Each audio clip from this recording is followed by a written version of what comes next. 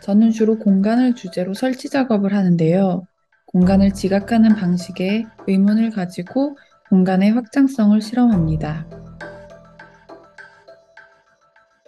I'm working in three-dimensional collage, meaning I'm taking objects and enveloping them with paint and paper and mixed media to create stories.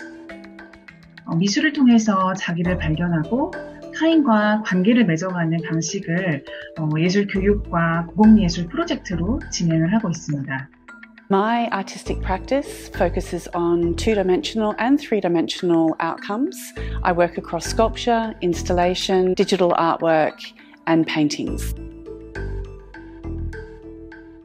I am a theatre maker and I'm interested in ritual and performance. I'm the director of a company called Threshold and we create digital theatre experiences that bring people together in their own homes. 저는 동화 일러스트레이터이자 이제 아트 스튜디오를 운영하면서 아이부터 어른까지 그림을 가르치는 일을 하고 있습니다.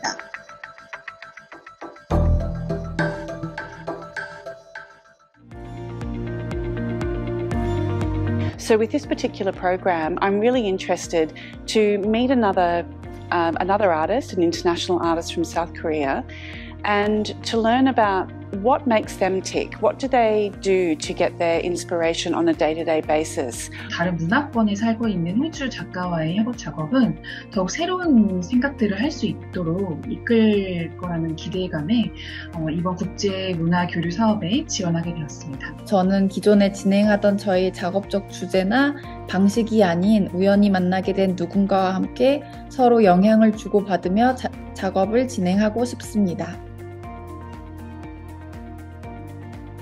I heard about this project from the Art Play team and was so excited. I was part of a workshop last year that was run by the Korean team and I was really inspired by that. 저희 시간 예술 경험과 호주 예술인 분들의 공연이나 퍼포먼스 그런 경험들을 같이 녹여서 작품을 콜라보도 해보고 싶고요. 아이디어를 많이 나눠보고 싶습니다. I think what I'm expecting is the unexpected. The whole idea of working with someone I've never met, with children I'll never see, is a surprise element that I cannot describe. I will definitely try and learn a little bit of Korean.